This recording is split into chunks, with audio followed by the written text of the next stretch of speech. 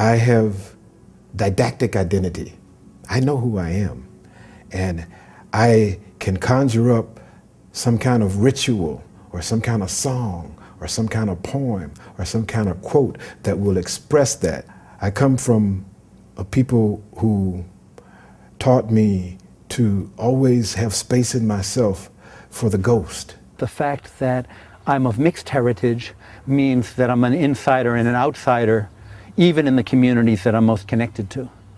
You know, so that I can always look at my own cultures as, and my own traditions as something that carry a lot of the greatest wisdom of my people over the years, and also the greatest foolishness. And it helps me to be able to struggle in a way that is really rooted in culture, but without romanticizing it, without making it something sort of shallow and all perfect. I was neither white or black, so I've always been in the place in between. And I've been incredibly privileged in my life in terms of having opportunities and schooling and positions, you know, professional positions and what have you. And my whole career, my work, really is in that place in between, trying to be the channel switcher, trying to be the person that is able to bridge some of those traditional divides. And I've had to do a lot of work, and I have to continue to do a lot of work to undo the education that I've had all along, to really get to a place where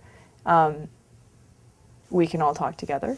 Because race has been such a part of my experience without choosing it to be. Like, I fell into the role of teacher. I fell into the role of educator of my peers and my people who were calling themselves my teachers and everybody in my environment, that kind of ended up being my career, but it didn't really feel like a career that I chose. It just felt like the career that I was born into. Healing is something that has been really important to me and that I hope I pass on to other young people. It's important to be in the streets, and it's important to fight, and it's important to march and agitate, but we don't want to produce more wounded healers. You know, we also want to create the space and the time to reflect and understand that, like, healing is just as powerful of a change-making force as anything else. Life is really about creating community with the person next to you, and creating that community intentionally.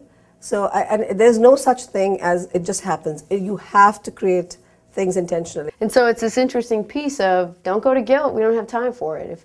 If racism, white supremacy is like a house on fire in this society, we don't have time to say, I feel so bad about that house burning down.